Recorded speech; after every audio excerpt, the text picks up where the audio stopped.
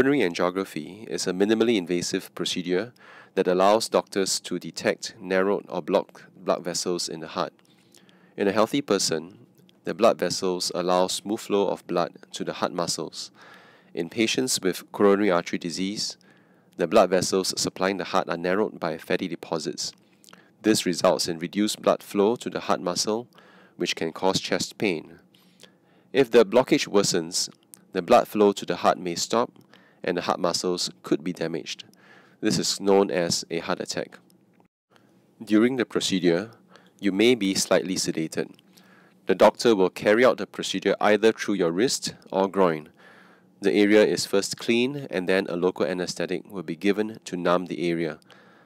A wire and a small soft plastic tube will then be inserted through a blood vessel towards the heart using X-ray guidance.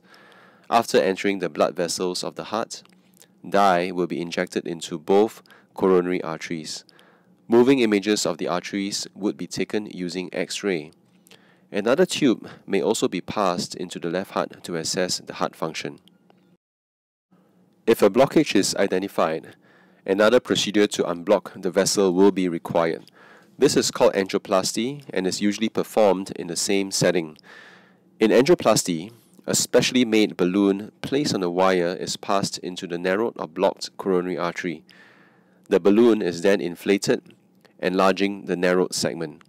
In many cases, a metal mesh tube or scaffold called a stent is then placed at the site of the narrowing to keep the blood vessel open.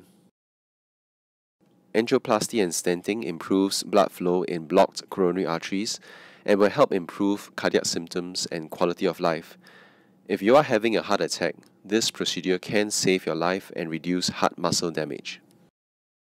The risks of angiography and angioplasty vary from patient to patient.